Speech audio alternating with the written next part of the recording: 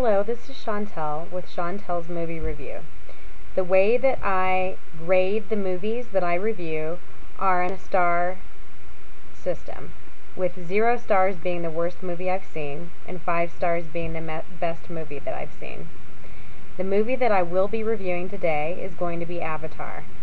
You may not want to listen to this review if you don't want some of the key points and messages from the movie told to you, because I will be kind of telling a little message that I felt the movie was trying to give across to the public.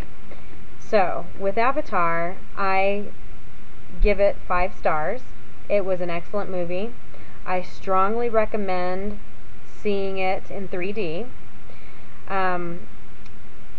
It had a really unique way of combining the computer animation along with the real life actors.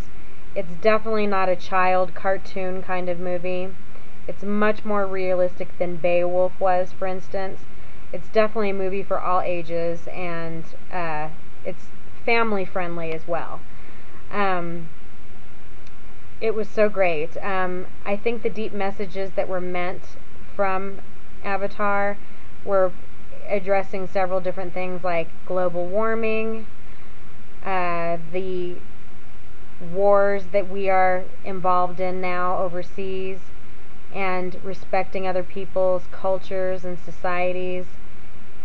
And it was really great. I mean, the writer and the director for this movie, I mean, they just did an excellent job of really bringing that strong message to us through the movie.